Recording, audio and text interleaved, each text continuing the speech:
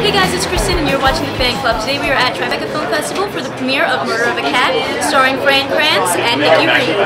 So can you tell me a little bit about this film and your role in it? I play Clinton Mosley, who is an adult male, a full-grown man who lives with his mom, and his best friend is his cat. So just take that and put it on this face, and that's like the first 20 minutes of the movie. And then the cat is killed, is shot with a crossbow. And I think anyone that's ever owned a pet can sympathize with that would make you kind of angry. And so it's all about the journey to get justice for his cat, to find out who killed his cat. And you know, hijinks ensue. And it's got an amazing cast. It's got a really amazing cast. Greg Kinnear, J.K. Simmons, Blythe Danner, Nikki Reed, who's somewhere around here. Anyway, it was a pleasure. Leonardo Nam is amazing in the movie. It's super funny.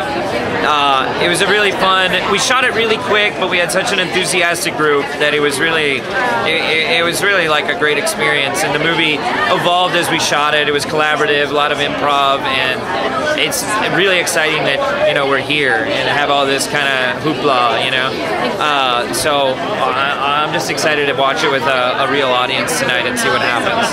But it's an awesome movie. It's like one of the most original scripts I've ever read. Just the idea of the cat and being shot with a crossbow, that got my attention right away. Where does that happen? Where do people have crossbows? That's the whole thing. Exactly. Exactly. Like, who owns a crossbow?